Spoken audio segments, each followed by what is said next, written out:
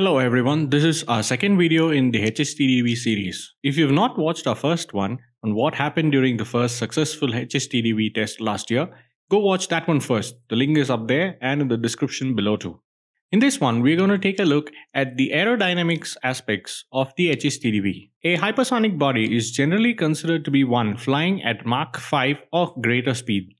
Scramjet engines, which make hypersonic speeds achievable, involve many technological challenges. These include thermal load management, addition of fuel to the high-speed stream, mixing of this fuel, ignition, flame holding, interaction between the intake and the combustor, and related intake unstart issues.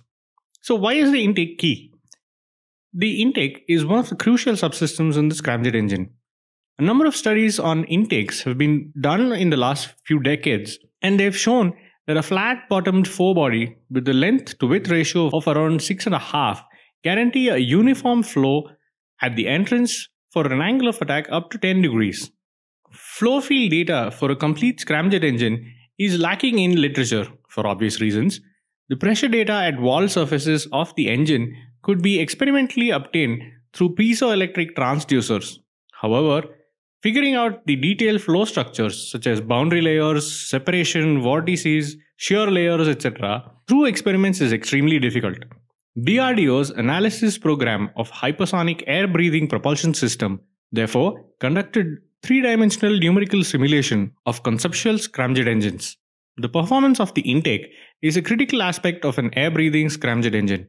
It needs to capture and efficiently compress air for efficient engine operation. It should provide adequate mass flow of air as demanded by the combustor, and it should compress the flow as efficiently as possible, minimizing viscous and shock losses. Its contribution to the overall drag of the vehicle itself should be minimal and be able to take back pressure created by heat addition in the combustion chamber.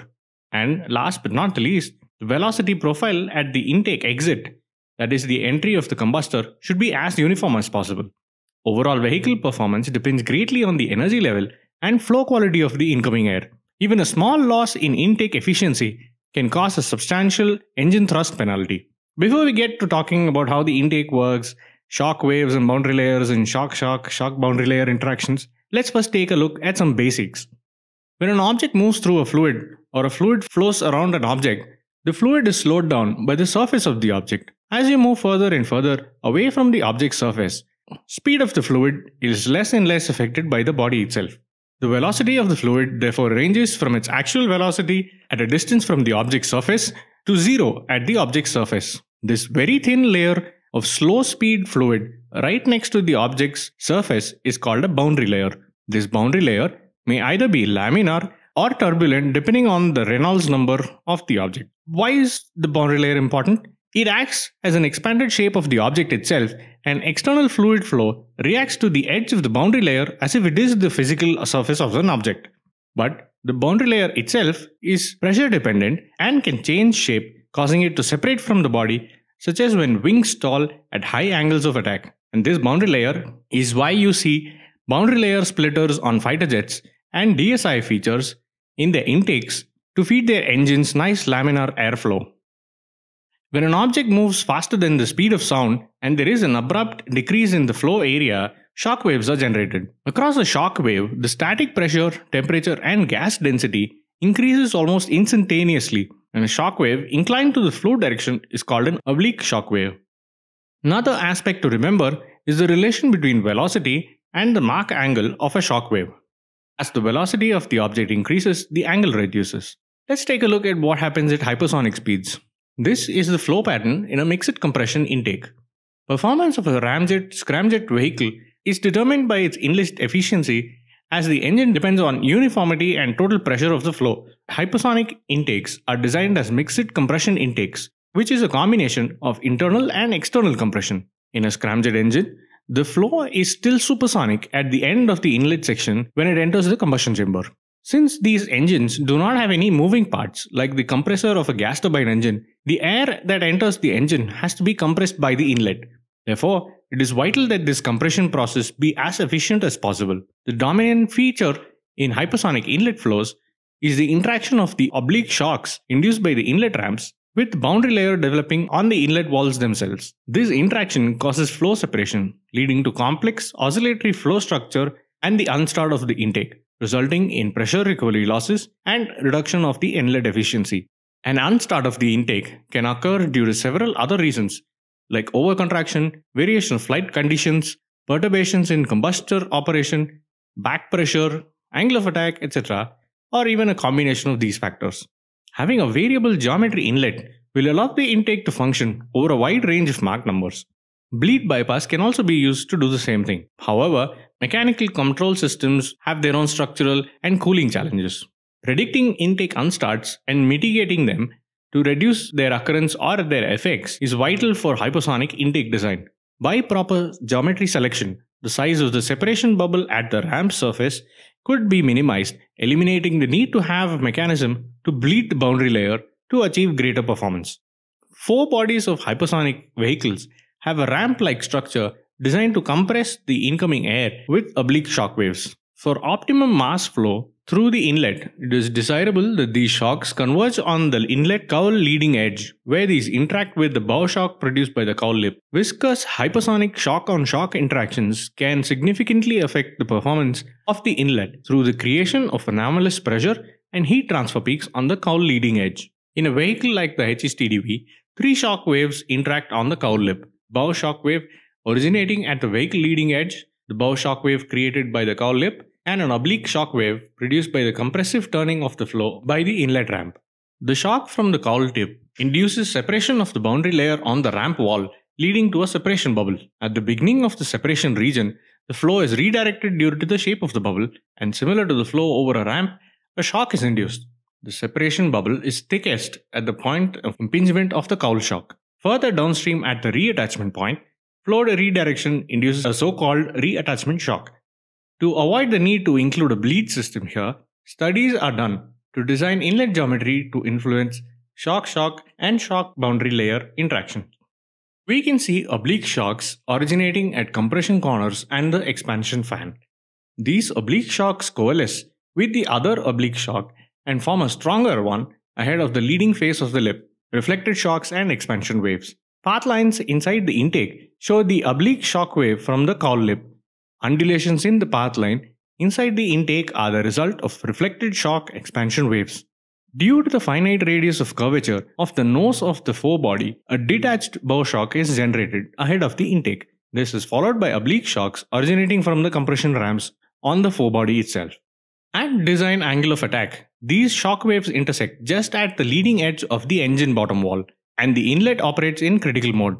For lower angles of attack, the bow shock opens up and the point of intersection of the shock waves is ahead of the leading edge, and so there is spillage around the engine, resulting in lower values of mass flow rate, indicating a subcritical operation.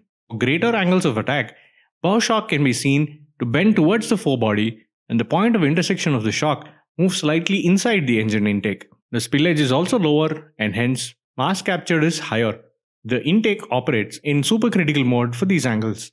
As the angle of attack increases, the strength of the bow shock increases, and oblique shocks from the ramps as well as reflected shocks inside the engine show steeper gradients. This decreases the Mach number at the inlet, and reduction in Mach number is greater for higher angles of attack. This shows that there is an optimum operating point at which increased loss of stagnation pressure is offset by reduced loss of stagnation pressure across the oblique shock waves due to the reduced Mach number.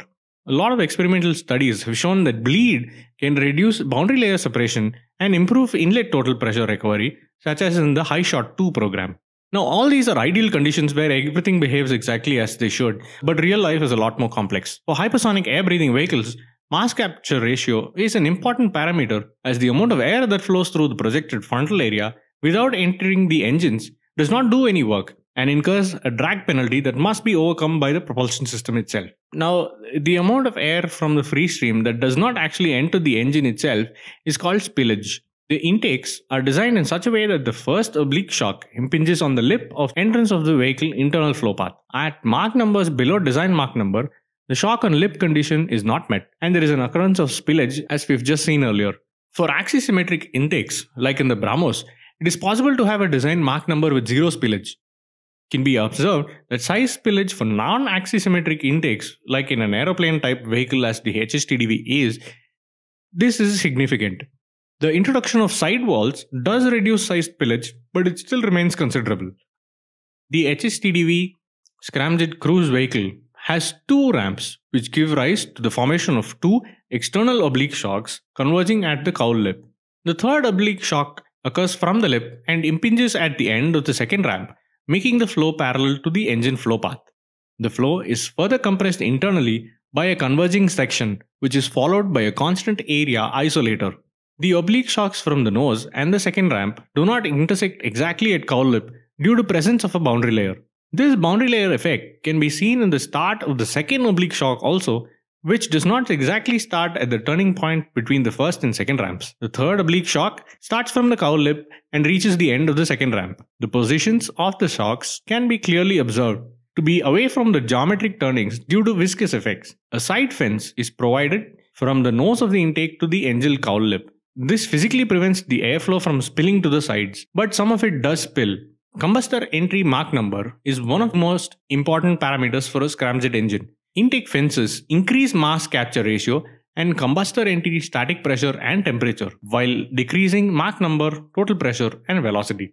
Therefore, intake geometry design has to be a careful decision made considering these opposing factors. Another important aspect is the reduction in side spillage with increase in span of the intake itself.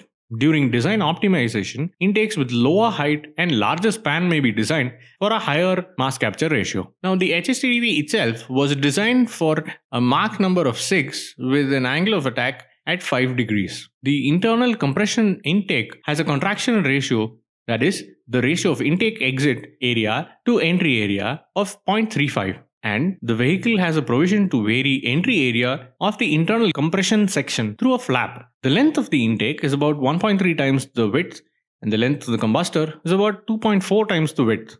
The combustor has an isolator to reduce the non-uniformity of the intake flow, followed by divergence sections. There is a thin wall starting from combustor entry to exit, splitting it into two halves with 4 fuel injection struts each. The middle wall is also used for improving the structural integrity of the engine.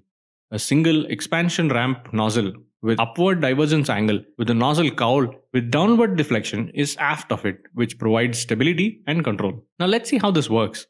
The forebody provides the initial external compression and contributes to drag as well as moment of the vehicle.